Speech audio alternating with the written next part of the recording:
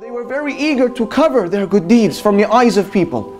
The same way I may cover my sins from the eyes of people. Allahu Akbar. They were the enemies of Riya, showing off. And they were people of ikhlas, sincerity. And that is why Sulaiman ibn Mahran al-A'mash, he says that I was once sat with Ibrahim al-Nakha'i, and a man came in, and Ibrahim rahimahullah was reading the Quran. فَغَطَّ الْمُصْحَفِ وَقَالَ لَا يَرَانِ هَذَا أَقْرَأ فِي كُلِّ سَاعَةٍ. He covered the Mus'haf when the visitor came in. He covered the Quran, and he said, I don't want him to see me reading the Quran every hour. Allahu, sincerity, covering the good deeds. And Ayyub ibn Abi Tamimat al-Sikhtiyani, he would pray at night, and then when the Fajr, the sun of the Fajr would come up, he would begin to yawn and stretch, showing his family that he had just woken up. كأنه لم يقم إلا من تلك الساعة. Sincerity. Allahu Akbar.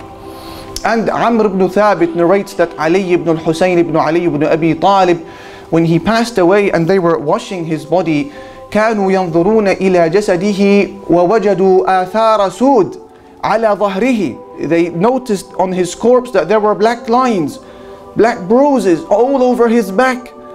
And they discovered that he was the one who used to carry the heavy containers of food in the middle of the night, passing it over to the poor people of Medina in secret. They would only discover it on his deathbed. Allahu Akbar. Allahu Akbar.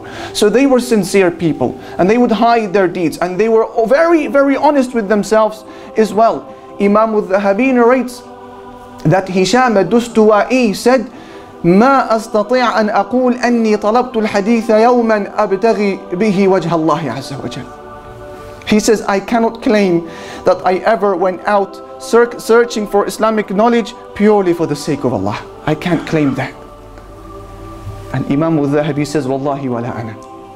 Imam al-Dhahabi says, I can't make that claim either as well. They were so sincere and they were honest. They were afraid because they knew that admiration and arrogance and wanting people to see the good that you are doing for the sake of Allah, it may cause your good deed to be rendered null.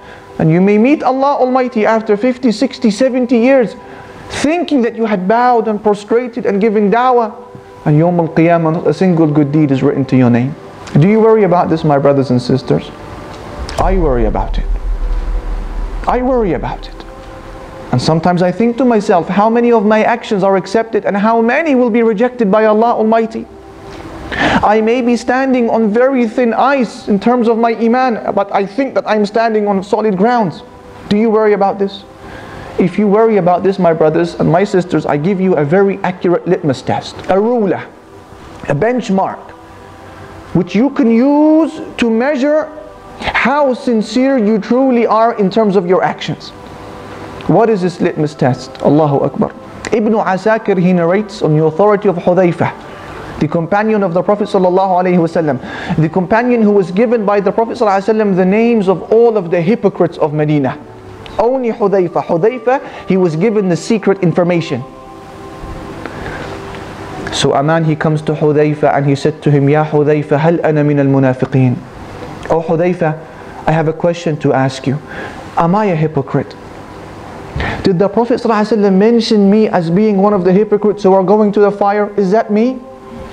Rather than saying yes or no, Hudayfa, he gave him a criteria, a rule which he can use so that I can benefit and you can benefit as well after him. What did he say to him? He said to him, أتصلي إذا خلوت أتصلي إذا خلوت وتستغفر إذا أذنبت? Do you pray when you are alone? And do you ask Allah Almighty to forgive you when you commit a sin? He said, yeah, I do.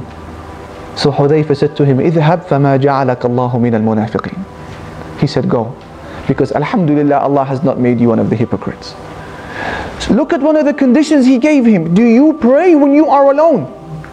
This is what I mean, my brothers and sisters, by the litmus test that I must use, and yourself, if we want to measure how sincere we actually are. Is our iman real and genuine, or is it dependent upon the praise of other people? What percentage of your actions are in privacy, in seclusion, in khalwa with Allah? Are all of your actions in public? We do many things. We give da'wah. They go out every week. They give da'wah for the sake of Allah Almighty. This is still a public act. Measure this against your private acts. If your public acts are heavier than your private acts, then you are to be worried. You may be standing on very thin ice. What percentage of your good deeds are in privacy? And what is the status of your iman when you are alone with Allah Almighty?